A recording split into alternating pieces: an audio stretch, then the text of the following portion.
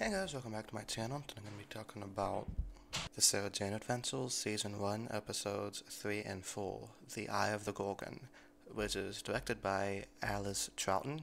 No relation to my man Patrick Troughton. I had to Google it to see if there was.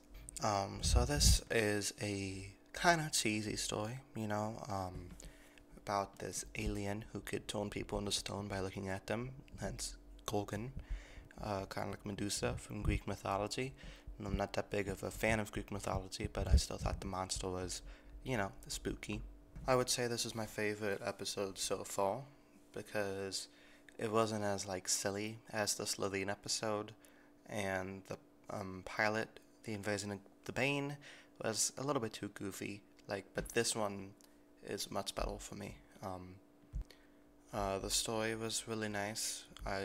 I liked the Gorgon as villains. They're like the classic Doctor Who villain. Not kind of creepy, but not like terrifying, just normal creepy. Makes Doctor Who and I guess Sarah Jane Adventures too really accessible to kids is like when kids watch it, they think, ooh, we're watching something spooky, but it's nothing like that would traumatize anybody. It's more just kind of campy, silly fun, but it's also like, kind of spooky, which I think is one of the main appeals of Doctor Who, is that you could enjoy it as a whole family, and the Sarah Jane Adventures definitely does that. Um, I like the characters a lot, while it's a kids show and the main characters are all teenagers, I'm guessing maybe like 13 or 14, they don't act really annoying, and they're really realistically written for teenagers. They have like temple problems, and they don't really take things as seriously as they should sometimes. Clyde, naive like Luke. So I think they're written really realistically and acted well too. It's hard to write a show about kids, right? I think like one of the few successful ones have been Stranger Things and Harry Potter, and I think I'm gonna add the Sarah Jane Adventures to the list. They're not obnoxious, they just feel like really well-rounded characters, which I think, children deserve to have shows like that.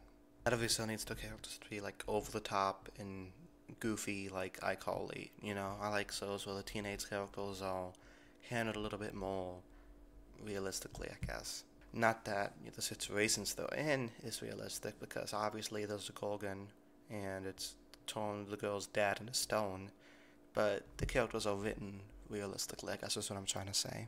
I think I like the character development for Maria in this episode. Her mom's trying to connect to her, but she's still not over the fact that her mom kind of ran away and divorced the dad. And I really hate her mom. Like, I don't know if she's written like that on purpose, but she's just so, like, annoying and nosy. She kind of just broke into Sarah Jane's house. That was just weird. Like, who does that? My neighbors were bad. Conclusion of the story to me felt a little bit rushed. Just like, oh, there you go, problem solved. Save the day. But, not as bad of a vendor as maybe some of the Chibnall's episodes. Like the Torchwood Season 1 finale, where like the villain that's been built up to all season gets defeated, like, in minutes. Yeah, if I had any, like, big criticisms of this episode, I would say it's like the CGI, but, like, given that it's, Doctor Who related, that's to be expected. I just look past it and kind of embrace it, because I do like some campy fun once in a while, and those effects help perpetuate that. Yeah, like I said earlier, best episode yet that I've seen. Oh, this is only my third one. I'm gonna give it a C. Let me know what you guys thought of the comments down below, and I'll see you guys next time for my review of Royals of Kudlak. So, I don't know what that's about. Can't wait to find out. Peace.